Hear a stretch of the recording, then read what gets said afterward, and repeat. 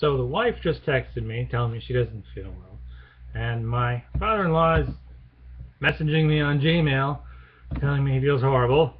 And my poor little Zarbu, my little 7-year-old, woke up this morning with a head full of snot going...